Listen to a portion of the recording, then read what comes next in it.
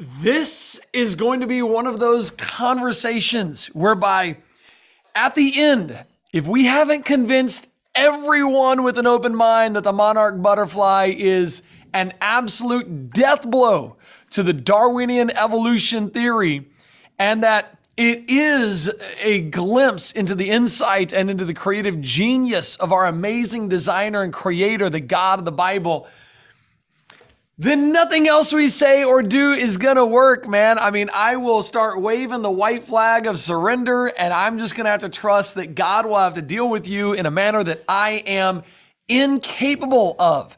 Now, I don't want to jump the gun, but how can something that weighs just half a gram, has the brain the size of a pinhead, can fly about 15 miles an hour, how does that travel over 2,500 miles from Canada, across the Gulf of Mexico, land in Central America for hibernation?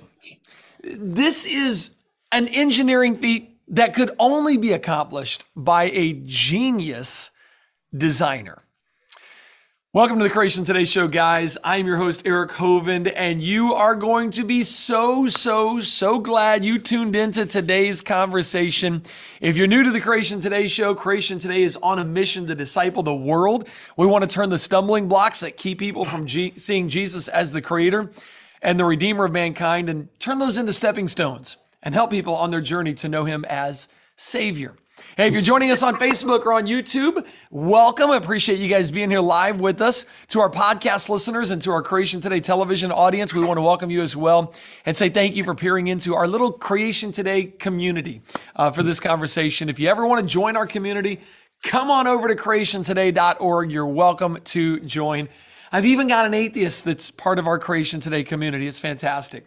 Hey, partners, I see you guys on here. Thank you guys so much for being out today with me. Shout out to Lisa and Ron, who went on the Grand Canyon trip with me this last week. It was awesome. I had a great time with you guys. And by the way, to everybody else, we're starting our list of people to go on next year's trip. So if you're interested, send me an email, erichovind@creationtoday.org, and I will send you the details on that trip for next June.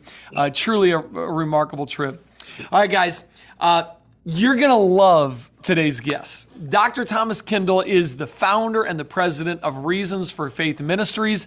Get this, he was once an ardent evolutionist, but he saw the scientific case for creation and is now a zealous creationist. Dr. Kindell has spent more than the last 35 years now lecturing on biblical apologetics and the scientific case for creation. You're going to love his information and you're going to love his voice. Dr. Kindell, welcome to the Creation Today Show.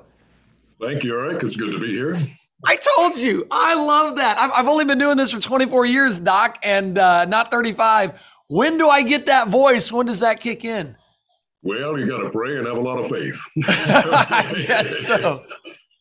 Oh my goodness. 35 years now and not always a creationist. How long did that transition take for you?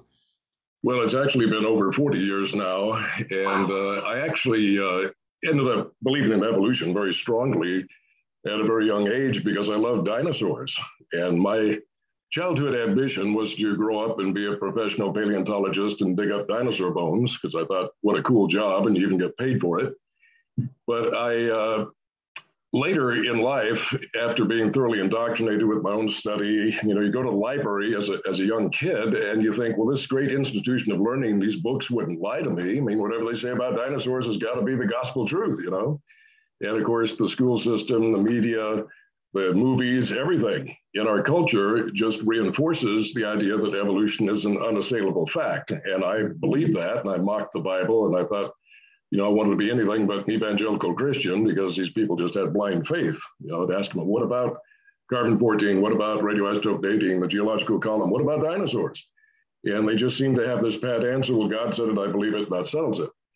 And I thought, well, the Muslims have their Quran and they believe Allah and that settles it for them, but they believe different things. So how can you all be true? And why can't you just give good answers to the scientific questions?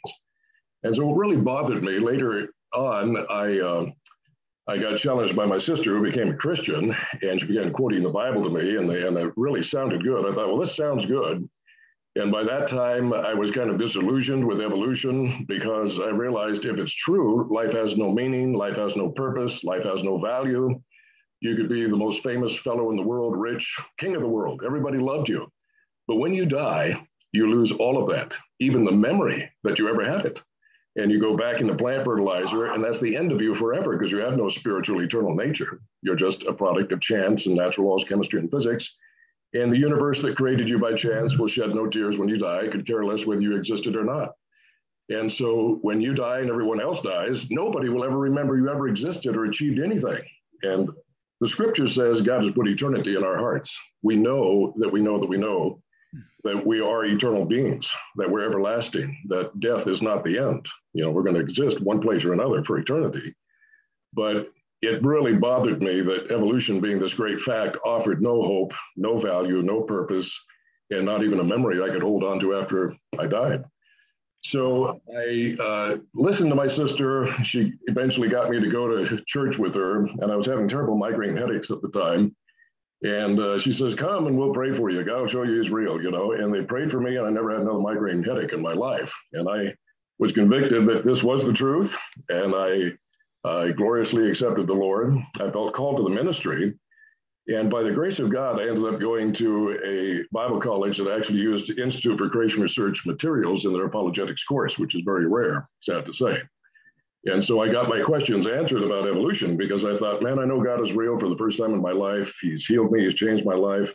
I can testify to that, but I just hope nobody asked me about evolution, because from the time I was knee high, I believed it. And it was so ingrained into me, I just didn't know how to answer. When I found out there were good answers, it changed my whole life. And I started teaching on the side as I was going through college and everything, creation apologetics ministry. Eventually I went and got some really advanced training through the Institute for Creation Research. This was like back in the late 90s, early 2000s, when they still had their accredited graduate school there in Santee, California. When they moved to Texas later, they lost that accreditation through a court battle and everything, although they had won, of all things, in liberal California. You know, so that was a miracle there. But anyway, I have been involved in teaching in this area of apologetics for over 40 years now.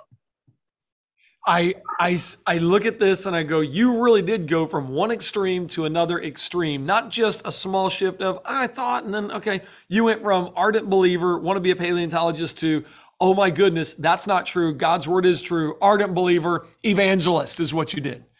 Yeah, well, when I realized how much I'd been lied to, it really kind of angered me, because with righteous indignation, because I felt all my life, the books, the media, the schools, everybody had lied to me, and they never challenged me to think for myself. They never allowed anyone to play devil's advocate with the theory of evolution, because it really is a house of cards. And when you start picking away at the foundation, it collapses very quickly. But they never even gave me the opportunity. Well, today, I think we're going to pull one more card out of that house of cards. And as we know, when you remove any card, the whole thing comes tumbling down. We're going to talk about monarch butterflies today. And by the way, I got to just throw this out there, because this is just, to me, it was such an amazing experience. I've been to Mexico in October during the Great Migration of the monarchs, and I have seen firsthand the trees literally covered with monarch butterflies. It is it's an incredibly surreal experience. Well, I envy you. I've only seen that on film, but I've always wondered. I was wondering. Yeah. I was wondering if you'd been there. Hey, by the way, shout out to YouTube and Facebook and to my Creation Today members. Hey, have any of you guys actually been to Mexico and seen these firsthand? Somebody out there has to have seen this with me. It truly, we're not making this up. You get there, and I went, I don't see them. I'm not kidding. I got there and I'm like, I don't see them. And they went, Eric, look at the trees. I'm like, I'm looking at the trees. And they said, those aren't leaves. You can't see the trees. The bark, everything covered in butterflies. And it takes a second for you to go, oh my goodness, that's nothing but butterflies. Sometimes you can't see the forest for the trees, and sometimes you can't see the trees for the monarchs. That's exactly right. Wow. So I've gotten to be there. If you've gotten to be there, man, let me know in the comments. I'll be looking at those because it really is an amazing experience. Well, I want to talk about monarchs with you because you got a presentation that really breaks down, for lack of a better word, what happens with the monarchs and are they designed? And I want you to kind of lead us on a journey and teach us here about the monarch butterfly and the design and how it really massacres evolution. Okay. And I know you use Darwin.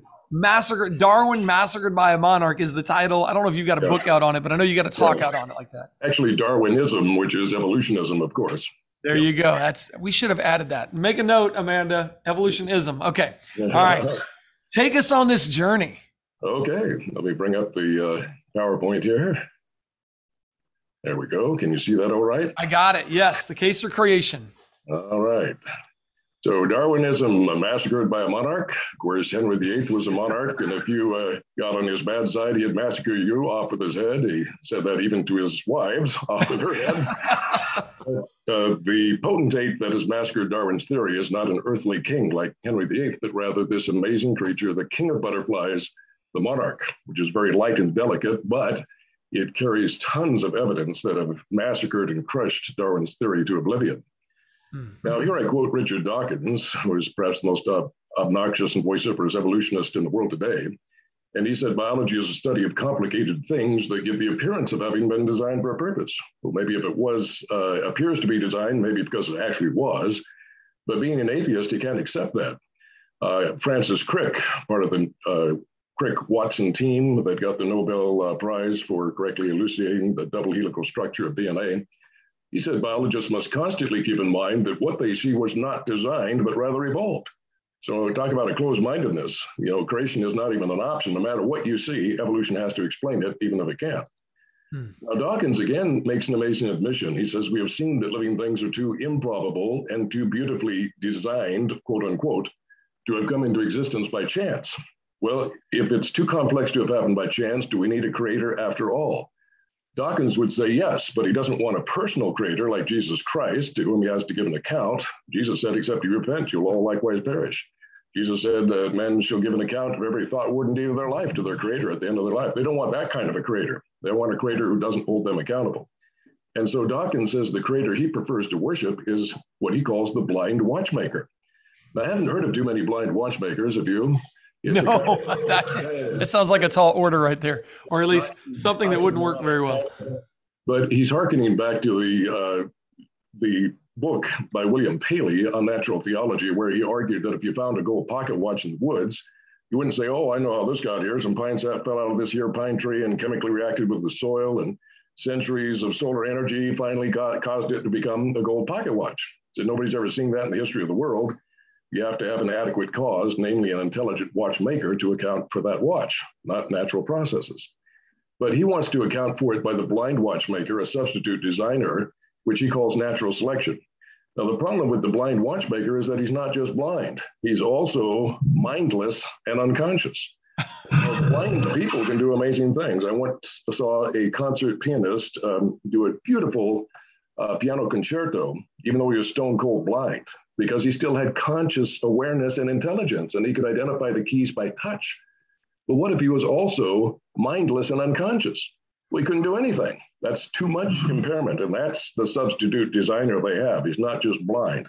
He's mindless, unconscious, incapable of forethought, incapable of figuring out an engineering solution where everything has to happen at the right place, the right time, the right sequence to get the end result. And if anything in that sequence fails, you die. It's extinction. It's as high stakes a game as you can play. Now, DNA is not life in and of itself, but is a very important component of life. It contains the blueprint instructions for growth, self-maintenance, and reproduction of living creatures. But just getting a less than average sized DNA molecule of, say, 1,000 nucleotide units, I have conservatively calculated, and is conservative, to be about 1 chance in 10 to the power of 2,200. Now, they estimate the approximate number of electrons, some say the approximate number of atoms in the observable universe is only about 10 to the power of 80, number 1 with 80 zeros. This is the number 1 with 2,200 zeros. Now, what does that mean in practical purposes? It means there ain't no way, Jose. It means if you had the trillions times trillions times trillions of years of time and trillions times trillions times trillions of universes as large as ours, and you had reactions taking place a trillion times per second in every atom of the universe, where each atom was replaced by a DNA molecule that would randomly break apart and reassemble, to get the specificity that we need, you wouldn't even put a dent in that number after all those trillions of years with trillions of universes, not even close. And that's just one molecule. You need much, much more than that to get a cell. But what if we did get a cell? How would we get that cell to go all the way up to, say, an amazing creature like a monarch butterfly? They claim mutation and natural selection. Now, mutation means change over time, but they mean unintelligent, never intelligently guided change, just pure random accidental change, because they don't want any intelligent designer to be involved in any way. Otherwise, that means accountability. So to illustrate the problem with random mutations in information systems is that they garble up the information. Even the evolutionists have used typographical errors as a good analogy to what a random mutation does to the genetic language. Now, this is a sentence many people are familiar with because it's used as a typing drill. It contains all 26 letters of the English language. So you type on your computer processor or old typewriter, as I did in my day, to learn the basic keyboard. The quick brown fox jumped over the lazy dogs. So let's see what 3 mutations will do, random mutations. We get the Dwick Brown Aox jumped over the lost Eox. Well, that didn't quite do it. Maybe 6 mutations will do the trick. We get the Dwick Brazen Aox triumphed over the lost Eox. Well, it sounds a little Swedish, perhaps, but I'll guarantee you, there is no Swede that can read that because it doesn't make sense in Swedish or English or any other language. And that is the problem. Mutations garble information. They don't make new and better genes that never existed before. They only damage and degrade existing information. Therefore, the natural selector, the supposed substitute creator, cannot select better information because it has a process that won't give it better information to select. That's a terrible, lethal dilemma for the evolutionists. I like this analogy. This fellow sitting on his easy chair throwing rocks at his old analog television set. He says, maybe this next rock, will convert my analog set into a widescreen high-definition TV. Well, damaging the old parts will only make worse and worse old parts. It won't produce new and better parts of a new technology that never existed before. You just damage what's already there until it turns into dust. To his credit, Theodosius Dobzhansky, the greatest evolutionist of the 20th century, he admitted that this was counterintuitive, or in other words, contrary to common sense. He said an accident, a random change in any delicate mechanism can hardly be expected to improve it. Poking a stick into the machinery of one's watch or one's radio set will seldom make it work better. Well, that's what mutations do. They poke holes in the information and expect it to get better. Not exactly the best means of getting new and better information. You need an author. You need a linguist. You need exactly. Let me stop right there and go. What would you say to the person who goes, "You're misrepresenting mutations"? Because you're not. But what would you say to the skeptic out there that goes, "I don't know if that's really how it works. You're simplifying it too much. It's more complex than that." Well, I would ask them to look at some of the Nobel laureate evolutionist geneticists who use that very same analogy. If they don't want to take it from me, take it from them, and then tell them they don't know what they're talking about, and see how far you get with that. Okay, so the natural selection deception can be stated thusly. Natural selection has no power to create new and better biological information. Rather, it is wholly at the mercy of random destructive mutations to provide the necessary new information. Since random mutations cannot produce the needed results, natural selection is left helpless with nothing better to select. Notice it's not called the natural creator, it's called the natural selector. So it's not the creator. What does the creation of the new information? Random accidental changes, non-intelligent changes, okay? That's probably a good way that they'd have to accept. Non-intelligent changes. Where in the history of the world have we seen non-intelligent changes to information result in new and better information? There is no such example that we know of. So if you can't get better information, it doesn't matter that you have natural selection. It can only select more and more degraded and debilitated information until it turns into gibberish that no longer works. That's why when mutations are large enough to actually see the effect, it results in deformity, disease, sterility, and often death. It's far more likely to kill you or cripple you than it is to help you. But when you get rid of an intelligent designer to write that computer code of DNA, that's what you're left with, hardly a worthy substitute designer. Now, why is the monarch considered the king of the butterflies? The monarch, I think there's a number of reasons. Number one, it lives longer than any other butterfly. It has a wider distribution over the earth than any other butterfly. It migrates further than any other butterfly, as we shall see, and it is the most widely recognized butterfly, at least in North America and possibly in the world, since it is so famous. Also, it can navigate over the ocean beyond the sight of land, requiring true navigation capability with a pinhead-sized computer to help it. And it grows faster in proportion to its starting weight than any creature in the animal kingdom. And it is adorned with a crown and jewelry that mimics the metallic shine of genuine gold. I think it's appropriate that this metallic gold color that we rarely see in the world of biology has been given by God to the monarch as a crown and as jewelry, as perhaps fitting for its royal status. Now, metamorphosis is absolutely an evolutionary enigma. We have insects, which they call very primitive, that basically lay an egg and you have a baby, and the baby grows and molts and grows and molts, but it remains the same. It doesn't have this radical transformation where you have different structures, different functions, different digestive system, different means of locomotion, everything radically different than what it started with. If nature has supposedly already solved the reproduction problem without going through this incredibly complex system of metamorphosis, why didn't it just stick with that? You know, the stakes are very high. It's survival or extinction.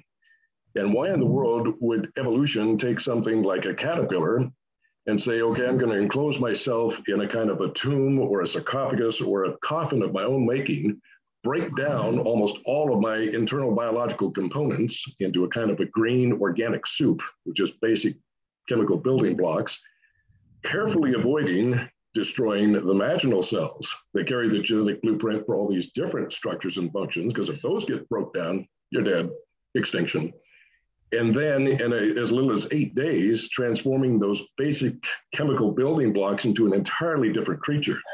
Different eyes with different capabilities, different mouth, different digestive system, different legs, different mode of locomotion, being able to fly, and to navigate across thousands of miles, even over the open ocean, hitting islands you've never seen before in an ocean you've never seen before, and do this for thousands of years unerringly, over and over again. You know, we can't even make any machine that can auto-reproduce, much less auto-reproduce at this lightweight and with these amazing capabilities. We can't even do it in the 21st century.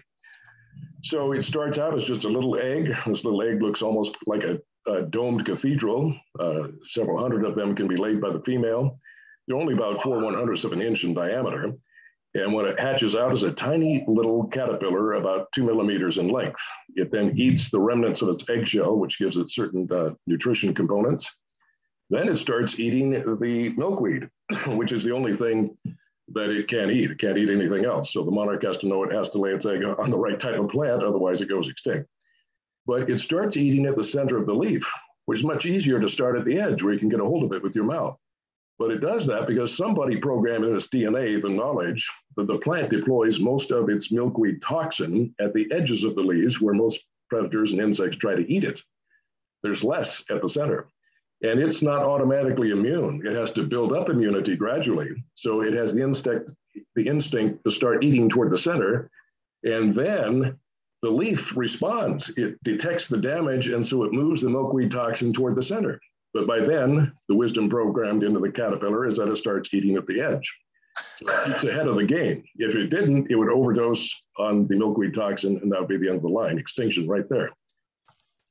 Now, it grows and grows and molts and grows and molts and grows until it's up to 3,000 times larger than the tiny little caterpillar that came out of that tiny little egg. And to put this in human perspective, if you had a 6-pound baby born, that baby would grow in as little as 20 days until it weighed 18,000 pounds, 9 tons in 20 days. So it's the fastest growing in proportion to its starting weight than any creature known in the animal kingdom. Somehow, by a feedback mechanism, it understands it has enough stored chemical energy and nutrition to perform this miracle of metamorphosis. So when it detects that it's ready, it first of all has to have all these things planned out. Excuse me. One thing, it has to be able to attach itself and hang, because if it falls to the ground, it won't develop, it'll die. So it's got to hang in the right way. But to do that, it has to have something to hang to. So it has super glue, a gland that produces super glue, biological super glue that attaches to silk, has to have a gland to produce that complex silk, and attaches that to a twig, and then it clasps onto it with little claspers at its rear end, and it hangs in a J shape, which is interesting because J is the first letter in the name Jesus, but perhaps honoring its creator, Jesus Christ. At least that works in English, right? Yeah, that works in English at least. Yeah, yeah, and Jehovah, in Hebrew, but whatever. So once you see it hang in that J shape, within 24 hours, it'll do this amazing transformation. And once it starts, it's been documented to happen in as little as 60 seconds, although it does usually take a few minutes. Now, here again, it has to split its skin. It has to get rid of that skin. So it splits behind its head and it begins to slough off simultaneously as it grows into this chrysalis. So if we could see what's happening on the inside, all kinds of complex robotic molecular machines are breaking down some and building up others at the same time, according to the direction of the blueprint as to what to do. Again, all this had to be planned out ahead of time. You can't just, well, I hope maybe some mutations will give me the ability to do this. If it's not all pre-programmed, thought out ahead of time, it will not work, and that means extinction. And yet the monarchs have been here, of course, for thousands of years without extinction. Somebody thought it out very well. So as it sloughs off toward the top, we reach a critical problem. Because when that skin falls off, the claspers fall off with it, which means it'll fall to the ground and die. But it has prepared ahead of time, again, pre-thought out engineering, this black post that we see in the bottom right-hand corner called the cremaster. It has to be of the right size and configuration. It has to have little hooks on the end, like Velcro. And it has to stick up blindly because it's shed its eyes, it's blind, it's doing this all in darkness and blindness, and has to stick up the right place at the right time. If it sticks up too late, the skin sloughs off, it hasn't stuck up yet, it falls to the ground and it dies. And it has to be straight up. If it goes to the side and misses that little patch of silk, it dies. Everything has to be just right or it doesn't work at all. Then we have the amazing transformation that takes place in as little as 8 days. What survival value is there in, forming a coffin, breaking yourself down? It's almost like death and decomposition, because it's like you've died, you're in a coffin, and you're decomposing almost completely.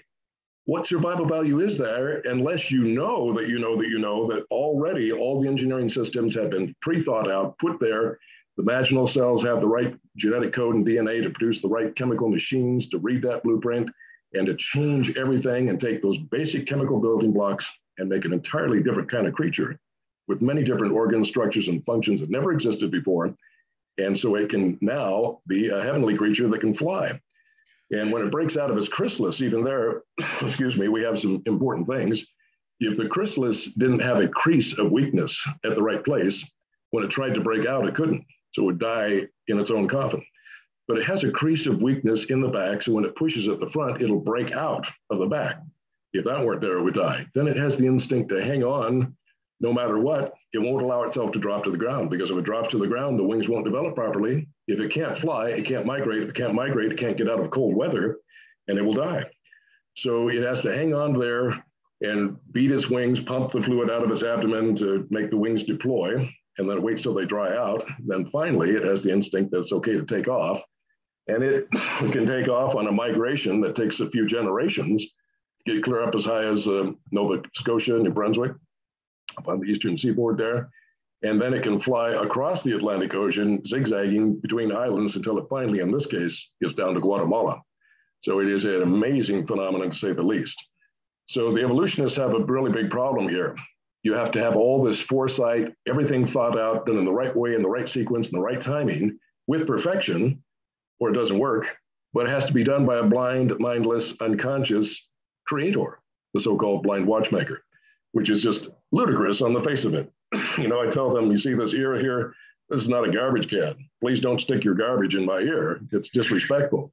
If you have something reasonable to say, I'll listen to it. But this is pure malarkey to say that this all happened by a blind watchmaker. I mean, we can't even do this ourselves. We can't create a single cell from scratch, even in the 21st century, much less something as complex as the monarch butterfly.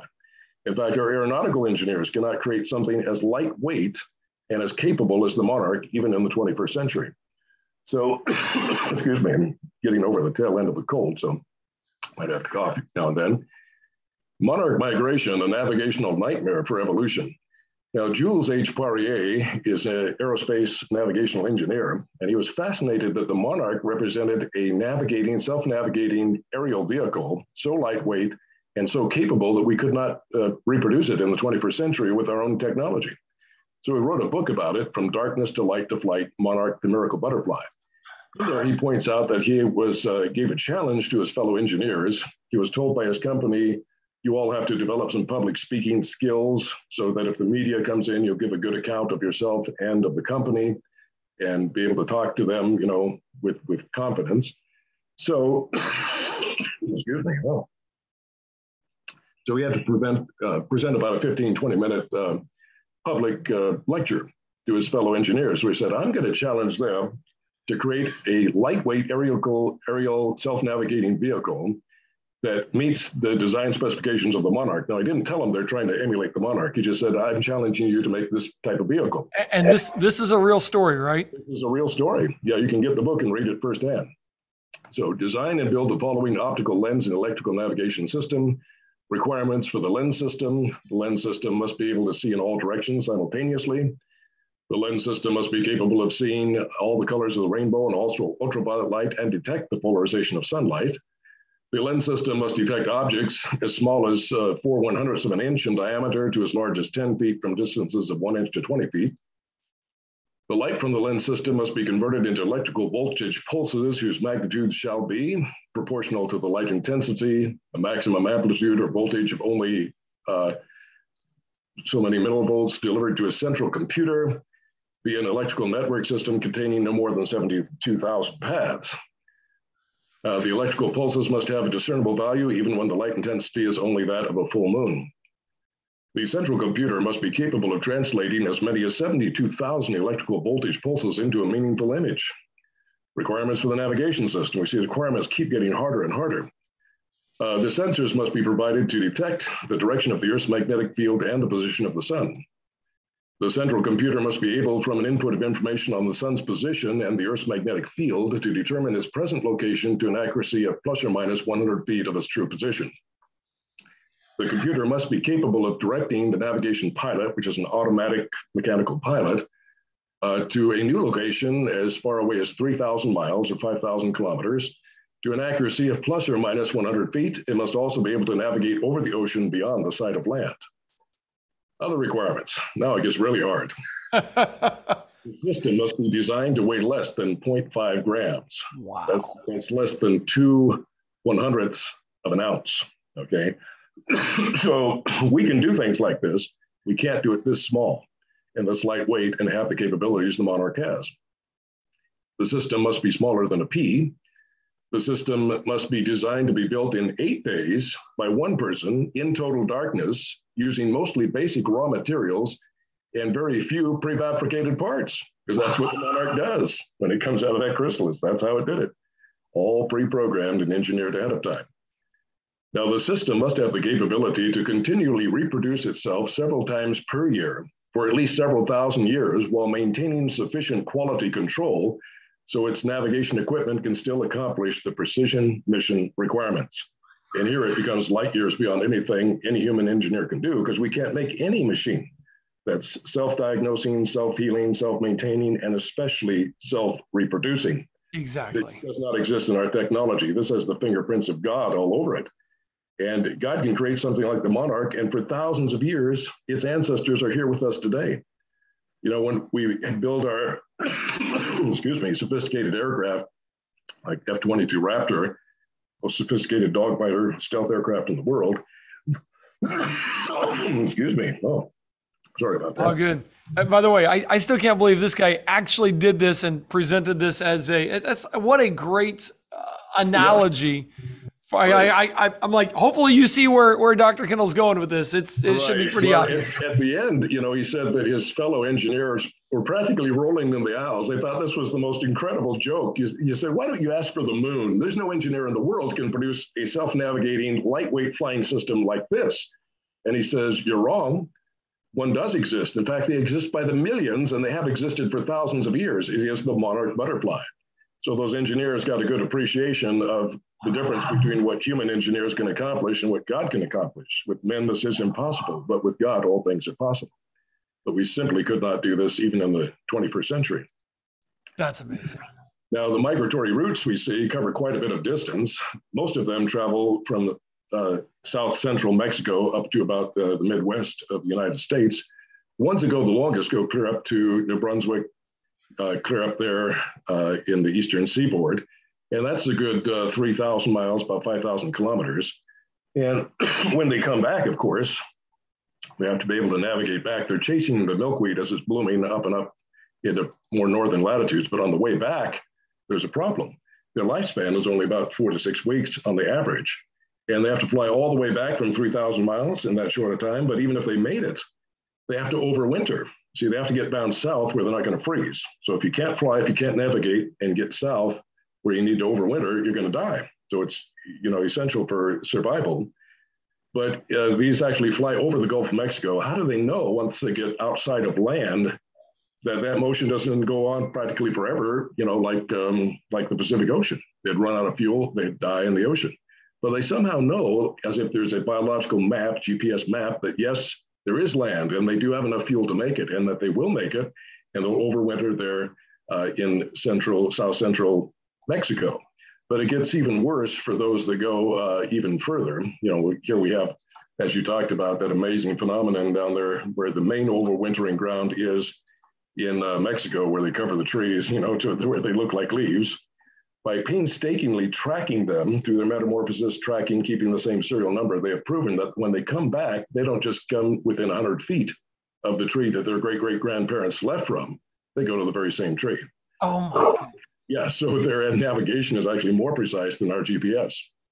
Now, on this map, satellite map of the Earth, can you see where the Bermuda Islands are? Anybody? I can. Okay. If people say, well, I haven't been there, I don't know where they are. Well, the monarchs have never been there before either. They come out of this self-made coffin, they go over an ocean they've never seen before, trying to find islands they've never seen before. They go boldly where no monarch has ever been before, so to speak. And yet they know exactly how to compute the correct trajectory to intercept that target. They know where their longitude and latitude is, which you have to know, and you have to know the longitude and latitude of the target on a map. And you have to fight against wind drift, constantly taking astronomical observations to keep on course, because wind drift will take you off so much you'll miss it by miles. I was wondering about the wind. I was like, well, would the wind just help take them to the spot? But it's actually blowing them off course constantly. Yes. It might blow them in the general direction, but you never have a true, perfect tailwind. So that is a very big problem, especially when you're a little half-gram, insect with big wings like sails that can blow you off really badly. Yeah. Constant correction. Anyway, there's the Bermuda Islands.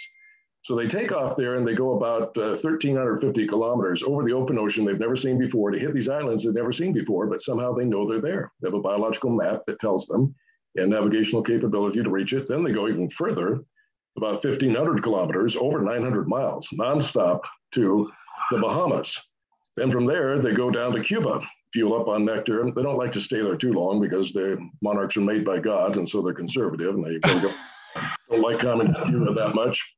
So they fuel up on nectar there, and they fly across the ocean to a much better place, Jamaica, fuel up a little bit more there, and then they fly across the ocean directly to their overwintering grounds near the base of the Yucatan Peninsula in the country of Guatemala.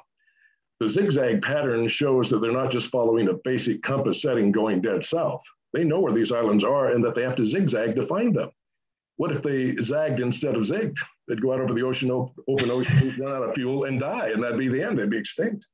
But for thousands of years, they've been doing this navigation feat that most people could not do, even if they had a sextant and clocks and an almanac. You got to know how to use it. The knowledge has to be there ahead of time because, exactly. Wow. You have to have everything. That's why it's so irreducibly complex. Any one component is missing, it doesn't work. So what are the secrets of the Monarch's navigation capabilities? Well, they found that they use the sun during clear weather, which is a bit challenging because the sun appears to change position as the Earth orbit rotates on its axis. And so the sun is at different positions, different times of day. Its little pinhead computer compensates for that automatically. What if it's obscured by clouds? Well, as long as there's a little window of blue sky, it can use its amazing eyes by detecting the polarization of sunlight to determine where the sun actually is. It also has essentially the equivalent of a kind of a sextant, these little slits in its antennae that can detect by the angle of the sun's reflection how high it is above the horizon, just like a sextant determines how high above the horizon the sun is. And if you happen to have a calendar, so you know what day it is, and you have this information, the sun rose at this azimuth on the horizon, it got this high and no higher. You look that up in your navigator's almanac, because that will then tell you something. Once you look up the data, this is the data. What does it mean? And that navigator's almanac says, well, this means you are at this latitude. But you also need to know where your longitude is. You have to both know latitude and longitude. And one of the best ways to do that is having accurate clocks. This was a big problem in the days of sail ships back in the 1800s. Back in those days, you know, they had pendulum clocks, like a grandfather clock. You put that on a rocking ship at sea, it will not keep time. Yeah. So they invent the spiral spring watch or marine chronometer that was impervious to the rocking and rolling of the ship. And then if you have an accurate clock that tells you the local time where you are, you compare that to the time at zero longitude, or the standard meridian, called Zulu time in the military, or universal time usually, or Greenwich Mean Time, because it goes right through Greenwich, England. So you compare the time between these two clocks. They have to have the biological equivalent of two clocks. You subtract to find the difference in minutes. Then you divide by a certain number, and that will give you your longitude. Well, guess what? Even if you have those clocks, do you know what number to divide by? If you don't, you're going to die at sea, you know, but all this is done automatically by that pinhead-sized computer in this amazing flying creature that's been doing this for thousands of years. You know, it's just absolutely astonishing. It is. It's cloudy or foggy and you can't see the sun at all. Well, it has a magnetic compass to help us through that time. But all of this is worthless unless you have something else. What's that? You have to have the equivalent of a biological map of the Earth, because you have to be able to determine with an accurate map where your longitude and latitude is and where the longitude and latitude of your target island is. What if you have a map that was put together by blind mutations? Not that it could make a map at all, but say it could. What's the chance that there might be an error? And they say the islands are located in the wrong place.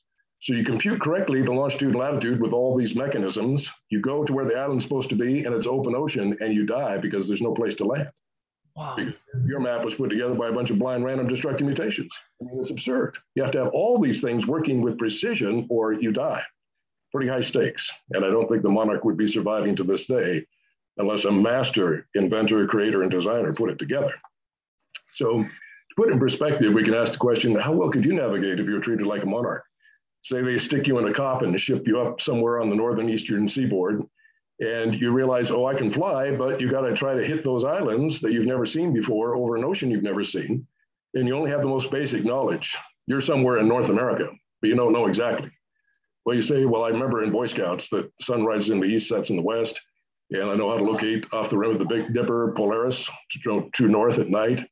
And I kept a magnetic compass out of my Cracker Jacks box last time I had Cracker Jacks. And so, boy, even if it's cloudy, I can determine north, south, east, and west. You get ready to take off and it dawns on you. I have no idea what my longitude and latitude actually is, nor the longitude and latitude of the target island. If I'm not precise, if I miss it by just several miles, I might not even see it from the air and I'll die. So you have to be able to determine your longitude and latitude, where you really are in North America, to know the correct line of trajectory to intercept the target. You have to know your map is accurate and where it says you that the islands actually exist, because you haven't seen it before. Only the map is telling you that they even exist, and that it's having them at the right place, not the wrong place. Otherwise, you run everything, all the computations, but you end up in the wrong place and there is no island there and you die.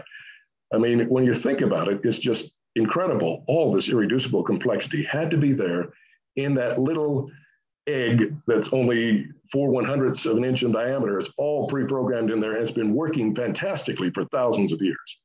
That like that. That is truly mind-blowing, to go not only from the egg to growing in size, the number of times it grows in size, to the product that it eats, to the being able to create a shield around itself, to basically go back down to the basic components in order to emerge as a butterfly, to stay there on the chrysalis and not drop down and become a butter crawl, to then fly and migrate, depending on what generation you are, up to Canada, and then that great generation back down. Yeah, that's another point that I should have mentioned, is when they get way up there in the far north, that has to have an extended lifespan.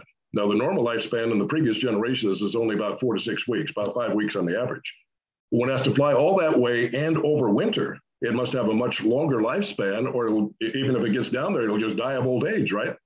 So that fourth generation, which is called the Methuselah generation, it's programmed to kick in longevity, and it will last not just 4 to 6 weeks. It will last minimum of about 8 months to up to a year, giving it plenty of time to fly all the way back down there and to overwinter for several months and then have enough energy and lifespan to fly back up and lay its eggs to start the whole cycle again. So if you didn't get that Methuselah generation kicking in at the right time, it's all for nothing. You die anyway. It all has to be there simultaneously. It's all or nothing. So wow. As you can get. Gary says, dare I say, shouldn't this one amazing critter be enough to rock the world of any evolutionist? And that's kind of what I said at the beginning, Gary. I was like, I don't understand. It's kind of ironic. I find over and over in studying this, the evolutionists use the word miraculous when they talk about the metamorphic transformation and capabilities. They don't believe in a miracle worker, but they can't refrain from using the word miraculous. That seems kind of incongruous to me. If you're going to believe it's miraculous, then there has to be an adequate cause, which would be a miracle worker. Wow. Hey, Gary was also wondering, we used to see a lot of monarchs in western Iowa. Did these monarchs take the same migration route path that we're laying out, or what's going on with the population? I've read that it's been in decline. Yes. Where's that at? Both the bees and the monarchs have been suffering a pretty much almost catastrophic decline in their numbers. Some people think it's, cell towers. Some people think it's certain insecticides that have been used that haven't been properly tested. Whatever it is, there has been a big die-off. The monarchs used to be about 300 million strong as they migrated. And on their migratory paths, they'd fly over in huge clouds that would temporarily block out the sun, just like a regular cloud. But you just don't see them in that great numbers anymore. They've been reduced by about 90%. In other words, instead of 300 million, we're only getting about 30 million migrating nowadays. I remember when I was a kid, they were all over the place. You'd find them, put them in a jar, have them at home, have them at school, watch them metamorphose and everything. It was fun. And now you can't hardly find them at all. So it's tragic that there has been such a decline, and I hope they don't go to extinction, whatever is causing this problem. Man, hey, also had I remember wondering the name of the book where the engineer put forth that challenge to his engineering field. Yeah, it was Jules H. Poirier, and it's From Darkness to Light to Flight, the story of the monarch butterfly. And I'm not sure if you check the various creationist websites, Answers in Genesis, ICR.org, creation.com, one of them would likely have it, I'm sure, because it's an excellent book, and I'm sure somebody still has it in stock. Okay. PK wonders, hey, won't evolutionists just see this as natural selection and passing, it's information that was passed down through the DNA, so eventually as they made it, somehow the information was in the DNA? I guess that gets back to, well, to say it's just somehow there is not a scientific explanation, is it? You have to explain how it originated. And that's the whole crux of the dilemma. Where in the history of the world have we seen complex information, whether it be computer codes or written information or DNA, arise by time, chance, natural laws, chemistry, and physics? Exclusively in our scientific experience, we never see two things arise except by intelligent design. One is language, and the other is machines. And we now know at the molecular level, something Darwin had no inkling of, that it takes complex genetic information, which codes for molecular machines that are able to read that information, understand the blueprint, and build up all these complex apparatuses that make life work. And they're interdependent in themselves because DNA cannot be replicated without the protein machines, yet the structure and blueprint for the protein machines is carried within DNA. It's like the chicken and the egg. You can't have one without the other. So it's not like, well, we'll evolve DNA and then later we get proteins. No, they have to evolve simultaneously, interdependently. And you can't even get one by chance. I mean, where's the proof? I mean, it's like the old saying from the 80s, where's the beef? They have to show that we can get complex information by chance and natural laws, chemistry, and physics. They've never been able to do that. We can demonstrate any day of the week, any laboratory in the week, that intelligent design can work every time in producing complex information systems. Intelligent design works every time in producing complex machines. Where's the proof it happens any other way? It's simply not there. And so either put up or shut up. In science, you have to prove by experiment that what you're saying is true. You can have all these ethereal theories, but where's the practical application where we actually see it happening or can prove in a laboratory that it happens? I know Dawkins and others have done these computer simulations where, this shows, like we got this phrase out of Shakespeare's Hamlet, methinks it is like a weasel. Well, when you look at it, he intelligently programmed the artificial intelligence of the computer. So as the alphabet letters are thrown up on the screen, the computer thinks with its artificial intelligence, I want this letter at this space, nothing else. I reject all the others because I intelligently know that's what I need to make this sentence out of Shakespeare. And so it was a targeted, intelligently designed result. What I challenge them is pour a bunch of birdseed on the computer word processor keyboard, open the door or the windows, let birds come in and peck around and walk on those keys and see how long it'll take you to get some meaningful information. Mathematics, it wouldn't be done even in billions times billions of years. So that shows right there that when you don't use man's intelligence artificially programming a computer, then you just don't get it. It always leads back to intelligence when it comes to information. And back to the miracle of the butterfly, from darkness to flight, to light to flight. Even if we could, when you take, the example that he gave and said, here's what I want you guys to engineer and develop. Even if we could develop that, that would still prove the point, wouldn't it? Yeah, all it would show is that it takes extreme high technology and intelligence to make it work. So that would reinforce the fact that it only happens by intelligence, something we already know. You don't get information systems, you don't get complex machines except by intelligent design. Does not happen any other way. They can believe it. It's a fantasy, a fairy tale, but they can't prove it scientifically. So, Paul, I don't know if you're talking to us in the chat, but he said, I'm confused. The products of evolution need not be aware of the process of evolution. So I'd agree. I don't know how God made a cow, but I give credit to the designer God who made the cow rather than giving credit to like nothing designing it. So I don't think... Well, in the Monarch, we see one of the more extreme examples of intelligent engineering, design, and forethought having to go into the end product.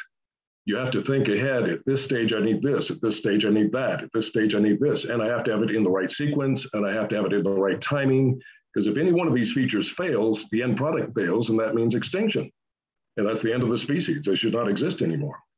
But the blind watchmaker is blind, mindless, and unconscious, so he has no sight to see, he has no mind to reason with, he has no consciousness to be even aware of anything.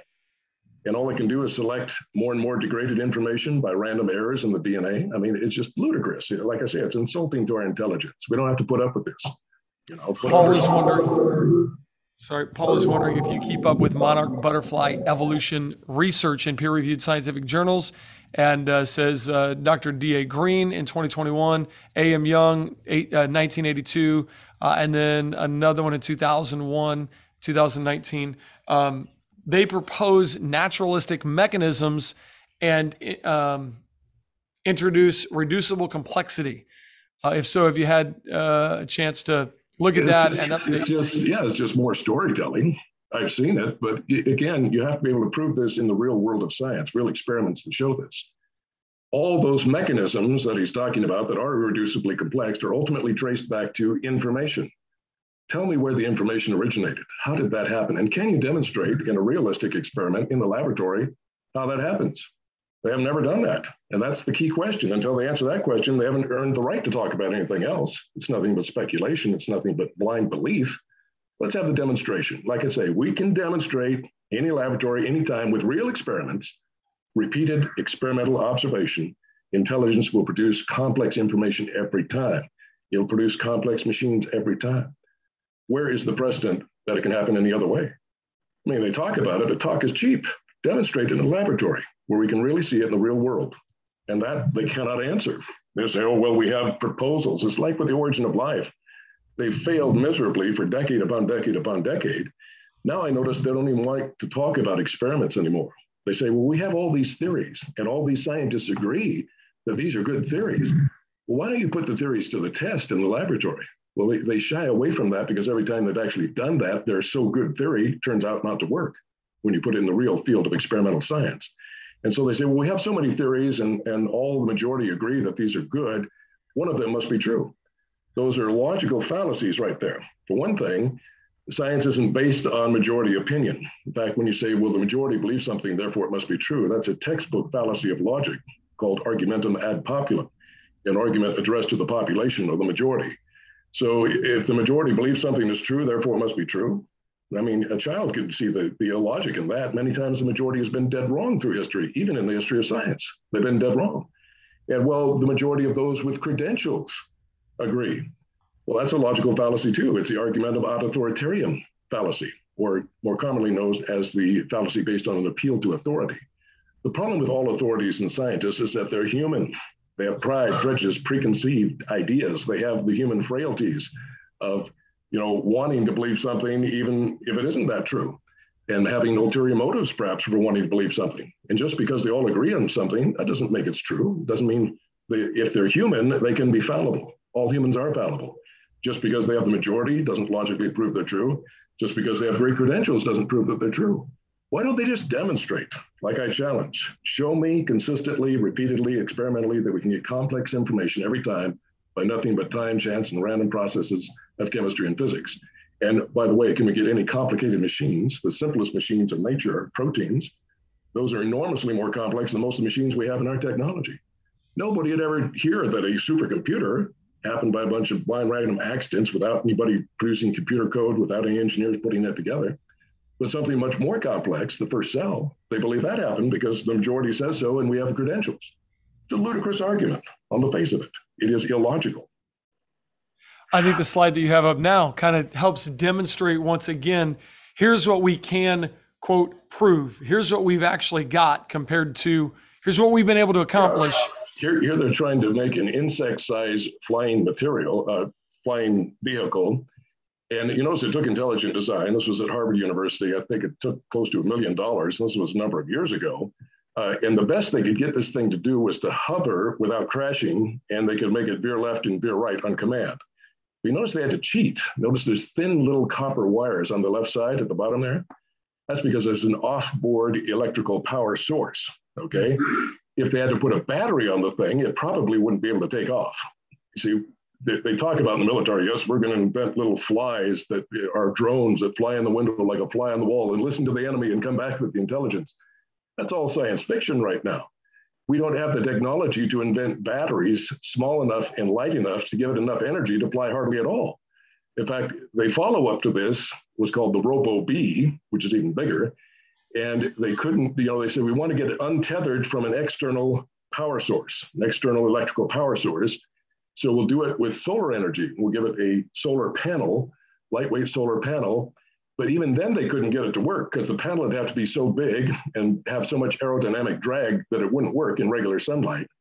So to make it small enough where it could actually work, where the thing could fly up and hover just a little bit before it crashed, they had to put it in a room because sunlight wasn't good enough. They had to use high intensity lamps, much brighter than the sun, just to get the thing to take off and hover a little bit. And usually it would crash after a few seconds.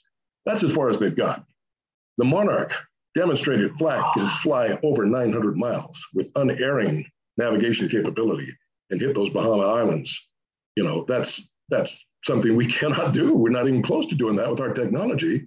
But when they look at the Harvard robotic flyer or the Robo-Bee, they say, oh, aren't we amazing? We'll pat ourselves on the back. We're such good engineers.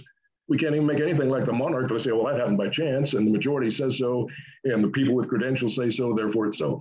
It's a logical fallacy. I'm not swallowing it. Don't put your garbage in my ear.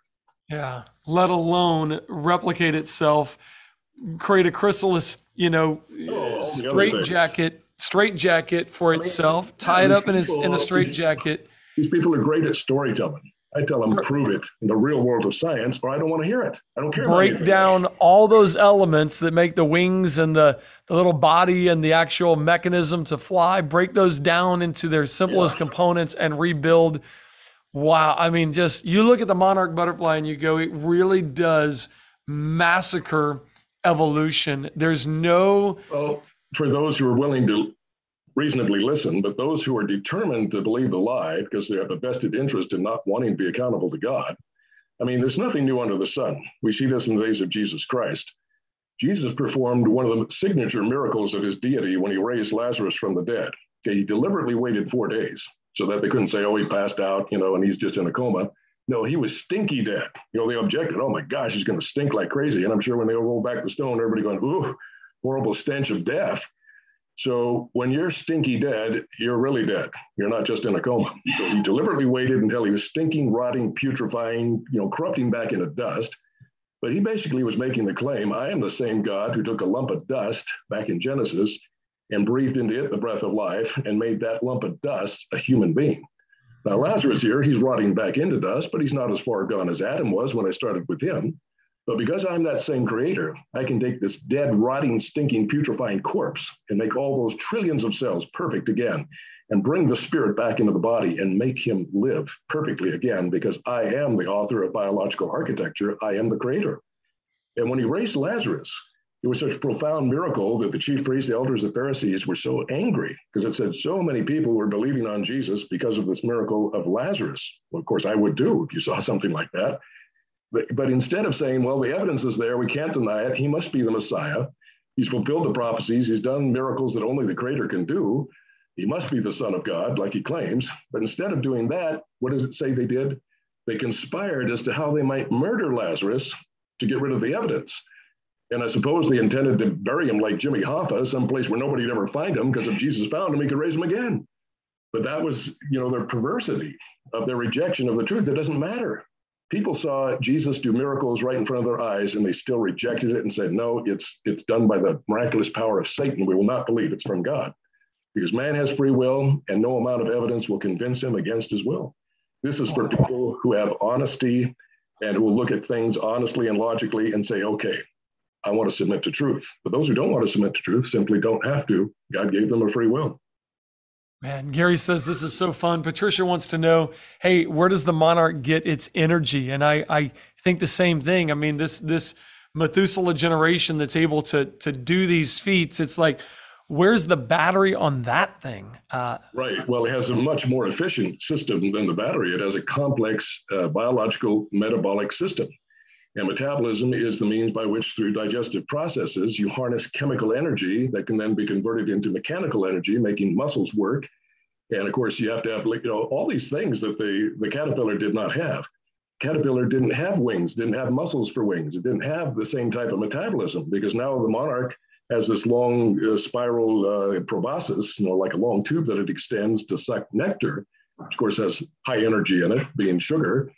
And so it gets plenty of energy from that, but it has to have a entirely different type of metabolical system to digest that and derive the energy from it. And that system is more complex than any energy generation mechanism we have in our technology.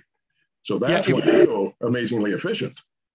If we figured that out, we could run the world's electricity no problem. Sorry, I'm bumping the mic here. We could run everything no problem if we actually figured out how to do what our bodies do and what this monarch butterfly can do. Right. And the reason we haven't, because we're not God. I got a little mosquito. We got to do one I got a little mosquito flying around me here, so I'm like swatting at it. Every time I swat a mosquito here, I'm going, there's a lot of information right there that's pretty incredible. I mean, I hate to say it, but incredibly designed. Oh, yeah, they may be nuisances. Flies and mosquitoes are nuisances, but when you think about them, they're masterpieces of aeronautical engineering, and we simply cannot, to this day in the 21st century, make something that small and that lightweight that can fly and navigate the way those things can. Do you think God gave us the Monarch just to help us recognize what he's asking us to do? I think that there's a couple of reasons. We'll get to that dancing here. Why did God make the monarch butterfly? One of the reasons is to teach us God's attributes, as it says in Job chapter 12.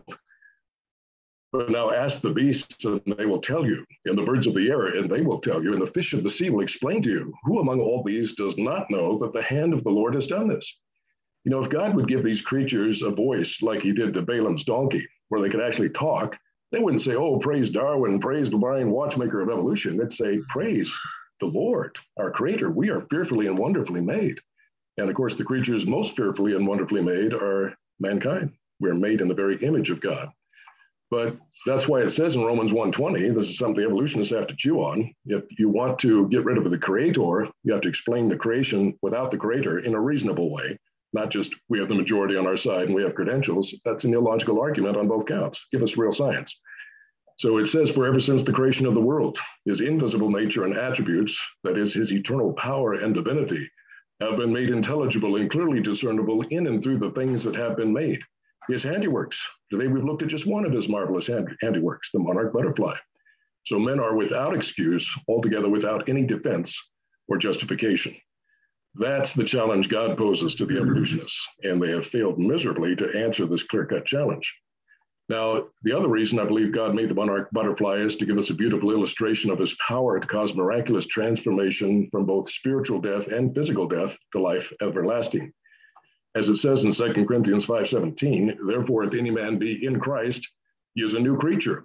Old things are passed away. Behold, all things are become new. Now, if ever there was a type and shadow of a transformation from old to new, it's with the metamorphic cycle of the monarch. Here you have this poisonous worm bound to the earth, and yet it is able to transform by what they even call a miraculous process into a heavenly creature that can now fly and navigate over an entire ocean and, travel thousands of miles unerringly. It's a total transformation and is a type and shadow of what God does for us in transforming us. So man is said here in Job to be just, a maggot and a worm. And that's, even though we're made in the image of God, we are so marred by the effect of sin and the fall of man into sin. But in Psalm 22, which is describing Christ on the cross in the spirit of prophecy by the prophet King David, Jesus not only said, my God, why hast thou forsaken me? But later in Psalm 22 at verse 6a, it says, but I am a worm and not a man. And when you think about it, it's like this worm or this caterpillar, it eats poison and becomes poisonous. And it's a vile creature. It's not a really beautiful creature like a monarch butterfly is. But Jesus became human. He lowered himself, humbled himself, become man, even though he is God and remained God, both God and man. But he partook of the poison of our sin, like a vile worm squirming in the poison of human sin, ingesting it and actually becoming sin. The scripture says, he who knew no sin was made to be sin, that we might be made the righteousness of God in him. So here we have this type and shadow of this poisonous worm, and yet, the monarch eats that milkweed toxin actually to defend itself.